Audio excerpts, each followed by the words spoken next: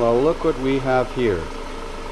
You work on one Audi and they come out of the woodwork. Well, this one is a 2016, letter is a G, Q5, and it's here for routine maintenance, but the biggest problem is the steering. No assist, and then it gets loose, and then it's tight and loose and tight and loose.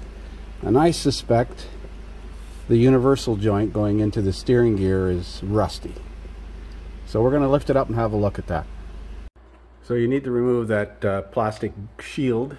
There's 3 retaining screws that go into the back here, right here, here, and one in the middle. Plus you got to drop this corner screw here and then pull 2 plastic push pins out here. Now that universal joint that I'm talking about is right here. So I suspect one of the crosses is rusty in there. Although it doesn't look as bad as you normally would see. It doesn't take very much. So we're going to spray it with some penetrating fluid and try working it and see if it frees up. You can't replace these U-joints. You'd have to replace this intermediate steering shaft. So if we can get it freed up, that'll be good to go.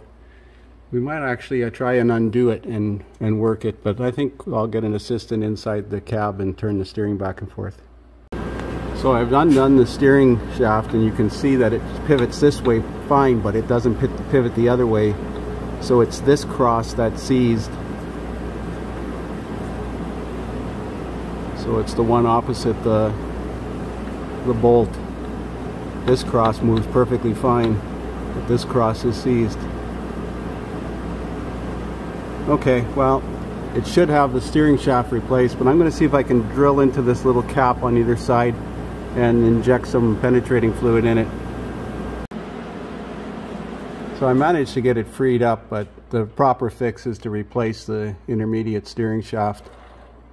I had to pick the seals out of there, and then I got some penetrating fluid into the rollers. So now that there's no seals in there, it's probably going to rust up significantly faster. I'm going to put some gear oil on those crosses, this one here and this one here. But it needs an intermediate steering shaft. So now that I've got the steering working temporarily at least, and I've done a service on the engine, there were some fault codes in the engine control computer, and this one's come back, Coolant Pump 2. It set the fault code immediately as soon as I cleared the codes. It had a evap code as well, but that could have been a loose gas cap or something. I'm not worried about that. But this Coolant Pump 2 code, P261A or 18062. Well, the interesting thing is I finally found out where that little sucker hides. I'll show you. Okay, so it's down in the left rear corner of the engine. You can just see the housing of it there. But I see this connector hanging here, and it's obviously been unplugged and taped up. And I don't know why somebody would disconnect that coolant pump, but it's disconnected. I'm looking in there with the bore scope at the connector. Let's see if I can get a picture of this. It's not plugged in. There's the connector. I double checked on the schematic, and those are the wire colors. There's gray and blue, yellow, and brown. Yellow and orange, I think it is. Yellow and orange. So I'm going to talk to the customer and find out why that pump's been unplugged. That's an after run pump. I think it's to circulate coolant through the turbo after it shut off. So the strange thing is somebody unplugged this and plugged this connector into it. And that has no terminals in it, no resistor or anything in it. And it's plugged in. And of course the connector where it plugs into the actual water pump, you can see the connector there.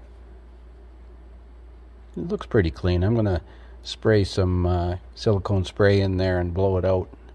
Put some dielectric grease and plug it in and see what happens. So I'll see if you can get a look at where this connector actually lives back here. There's the connector right down on the very bottom of the screen. Doesn't want to focus though. Yeah, it doesn't want to focus.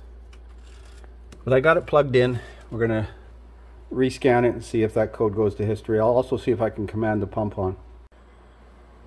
So I'm going to select the actual engine controller rather than doing a network scan here.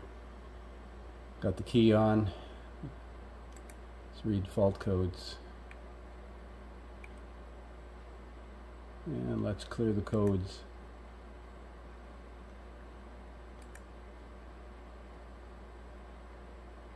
Done, go back.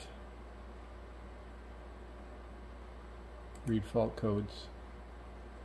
Well, it cleared the code now. I guess it, let's see if that bidirectional test is in output. Select an output. Coolant pump. I only list one, or it's called coolant pump number 2, so we'll try this one. Start. I can hear it running.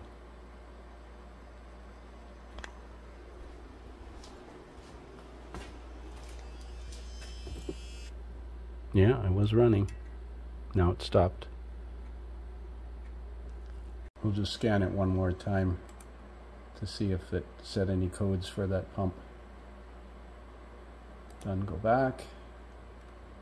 Fault codes, no fault codes. So why was that pump unplugged? I talked to the customer and he had no knowledge of it being disabled. I don't recall the check engine light being on when I drove it in, but then again it may not affect emissions, so it may not turn the light on. That's interesting. So I did find this TSB in Identifix that actually has the P261A-00 code, which is the code that I had in history, and it just basically says revised warranty, updated service part, Coolant Pump B, control circuit open is the one I had, I guess because it was unplugged. And it says replace auxiliary coolant pump. It doesn't say anything about disconnecting it, bypassing it, disabling it, but somebody obviously did that. It wasn't just a case of being unplugged. Somebody unplugged it and actually capped the connector. Now, you would think if there was a TSB on it that they would have reflashed the ECM so that it no longer set a fault code for that if it didn't need that pump, but I'm sure that it needs that pump. My understanding is that pump circulates coolant through after the engine is shut down to help cool down the turbocharger. It's working now, so we're going to let it go at that and see what happens. Thanks for watching. So that's interesting. I tried to keyword search here for P261A in Identifix, and it finds a case where that code was mentioned, but that we're diagnosing a fuel trim problem. Even tried adding 00 and it didn't find it. The way I actually found it was by typing in water pump and doing a keyword search for water pump, and that's where I found this. And that 261A00 is there. Why isn't it finding this TSB based on the keyword search? I hate when that happens. Now you can't trust the keyword search. Oh well, just to make life interesting.